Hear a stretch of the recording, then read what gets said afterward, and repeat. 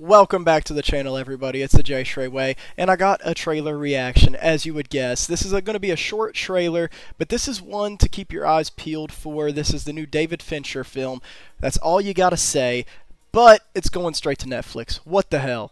David Fincher, I mean, he's one of the greatest living directors, and that's why I'm very intrigued by this movie. This is going to be straight to Netflix, though, just like some of his past work. He did that movie Mank with Gary Oldman, straight to Netflix. I never checked it out, but I heard it was good. But see, some of those Netflix releases I just skip out on because Netflix has they're not quantity over quality, but they just put out a lot, you know, from all these different creators, and it's hard to keep up with. But I mean, Fight Club from David Fincher, The Girl with the Dragon Tattoo, The Curious Case of Benjamin Button, Seven. The dude's done some great stuff, but he really started with Netflix with Mindhunter, which is kind of crazy. Never watched that show. I'll just be honest. I don't get on here and fabricate things. I like David Fincher's style. I love his cinematography, his muted color palette. It's always very engrossing. And it's usually about like some sadistic characters, some sick, twisted take on a character, kind of like a character study, you know, into their psyche. And that's why I'm excited for this one. I love a movie like that where we're just following a great actor all alone, doing some weird shit. One of the greats that did that was Taxi Driver. I am very excited to see what this is about. Michael Fassbender is leading this cast, and it's not much of a stacked cast. I saw Tilda Swinton is in there too. But this reaction is for The Killer. I've been very intrigued by this movie ever since they announced it. Some of the shots we've seen and the little glimpses look amazing. This seems like an Oscar contender. I'm ready to dive into this and see what it's all about. Here we go. The Killer. Coming to Netflix. Oh, wow. I already love the colors, dude. It's got some style. I've waited to see Fassbender in a role like this. Wow! These shots are sick.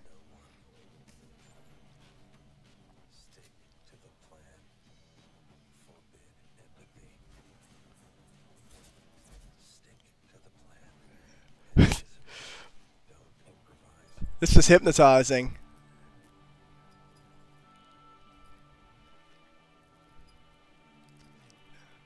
See, these are a lot of actors. There's Tilda Swinton. There's a lot of actors I've never seen. All those names.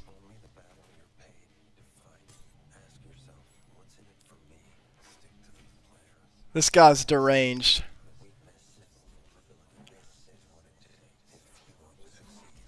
The sound design is awesome. Man, that's one to watch out for, guys. Seriously, I'm glad I got on here to talk about this. Sign me up. I mean, damn, guys, that's exactly what I was hoping for. Like I said, the sound design in the headphones is wild. The inner dialogue, I love when movies do that, when they have that interplay. Not quite a narration, you know, because the narration can come off cheesy, but whenever it's the character talking to themselves. But like I said, there's so many great dark tales commanded by great actors of just a guy like isolated, and it's all usually due to themselves. They're pushing people away, and especially when they're like I mean, it sounds rude, but Michael Fassbender is an older man, so like there's just like more life to him, you know, more experiences, more they pay attention to the world around them, so they are more prepared for these whatever fucking situations they're in or plans they have. This seems sick. This seems sleek, though. That's the main thing. I remember like earlier last year when Netflix did a little reel showing what they all had coming up. Like the first glimpse we got of this was I think it was Fassbender on a motorcycle, and it was like some sleek shot. It looked like something out of Mission Impossible. And I'm like, man, this like that shot alone grabbed my attention. And the whole movie is shot in this nice like palette, dude. The color palettes are crisp. It's a lot of greens, you know, like David Fincher always plays with like green. Yeah, dude, I can't wait to see what they got coming for us. And I think when you really put a great director and a great actor. Obviously, they had all those other cast lists named in there, and I didn't. It was hard to keep up with all of them, but most of them aren't like A-listers. But you know what I mean? Like when you really focus, when the director focuses on their one actor, their central guy, it comes off as magic. And this is the first time I believe Fassbender's worked with Fincher. Fincher, they're some of the best directors we love out there. Nolan, as you guys know, is my favorite. He usually goes to a lot of the same actors. Will come back to him every few projects. Fincher is kind of different. I mean, Brad Pitt with two of his big ones, but he usually gets a different guy to, or a different lady to command the screen, you know, in all his movies. And I just find that interesting about him. I mean, he directed a fucking Justin Timberlake music video, Suit and Tie.